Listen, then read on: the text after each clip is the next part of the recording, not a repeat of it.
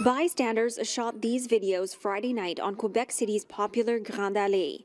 Police officers arresting two black teenagers, dragging this girl and pushing her face into the snow. An officer also appears to deliberately kick snow into the face of this 17-year-old boy. Witnesses shout out in horror.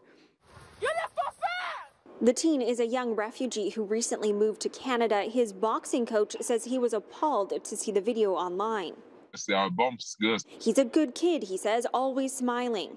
While an internal investigation is underway, the Quebec City mayor is asking police to answer for their actions, which he called disturbing. The province's minister responsible for the fight against racism tweeting the videos raise questions, and he will be following the investigation closely. There was also strong reaction Sunday morning at Quebec's Liberal Party convention, not far from the scene of the arrests. It was really troubling.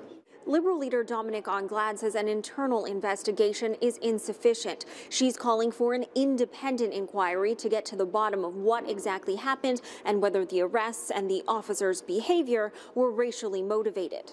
I don't want to conclude that this is because of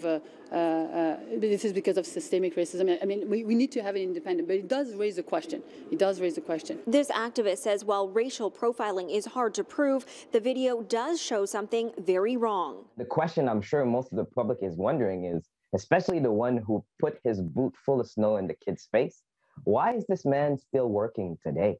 Liberal MNA Greg Kelly tabled a petition in 2019 to equip police officers with body cams. He says this would have helped to put Friday's events in context. Government seems to be dragging its feet. I think that's at least one thing we can do quickly to help provide some more confidence in the relations between our citizens and police forces.